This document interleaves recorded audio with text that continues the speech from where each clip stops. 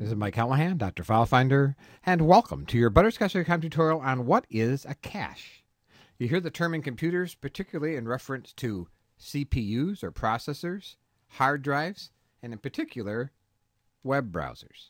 Now I'm here in Internet Explorer, and whether you realize it or not, and many newer users don't, when you visit websites, much of the content is put into a cache.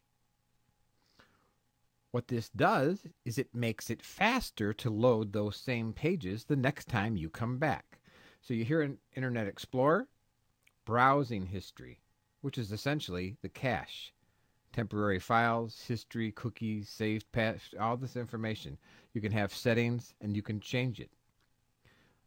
A cache, unlike a buffer, for example, your printer buffer, the buffer is under the control of the printer. With a cache, it's more transparent. So, for example, if you go to butterscotch.com, some of this content, the images and so on, are in your cache on your computer.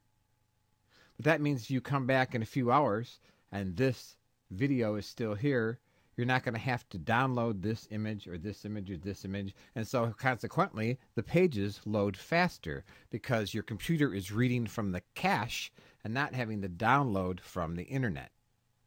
So a cache can be very useful. You can control the size of the cache in many cases. That's a cache. It speeds things up, and that's all there is to it.